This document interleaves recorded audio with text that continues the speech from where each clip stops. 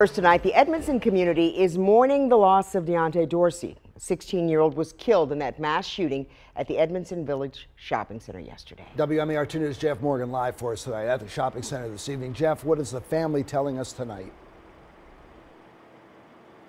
Well, Jamie, the family is asking that the community join together in getting justice for Deanta. They're also hoping to hold police and city leaders accountable. A few hundred feet from where he was shot and killed, Deanta Dorsey's family gathered.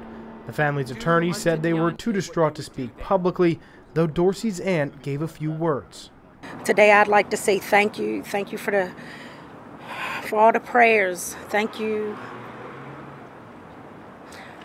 for all the encouraging words that have been sent out to our family. You could see the pain on the family's faces as their attorney spoke about Deanta. He was a sweet boy. He worked hard, didn't get in trouble.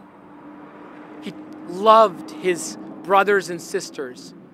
He loved his family. Attorney Thiru Vignarajah took the chance to call on Baltimore police to solve this crime, adding that the deadly mass shooting might get more attention in different parts of the city.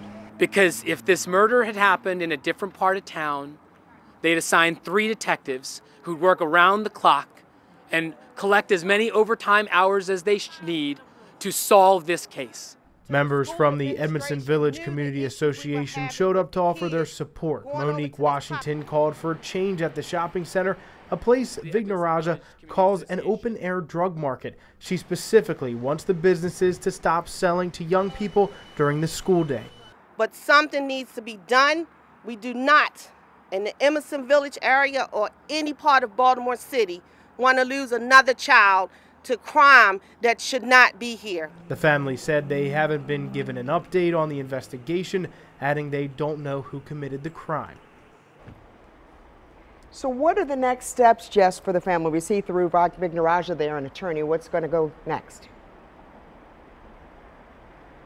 Well, Kelly, they say that they're going to continue that push for justice for Deanta, hopefully getting some good news here in the next few days that someone has been arrested would be their goal. And their attorney says that we may actually hear more from the family in the coming days.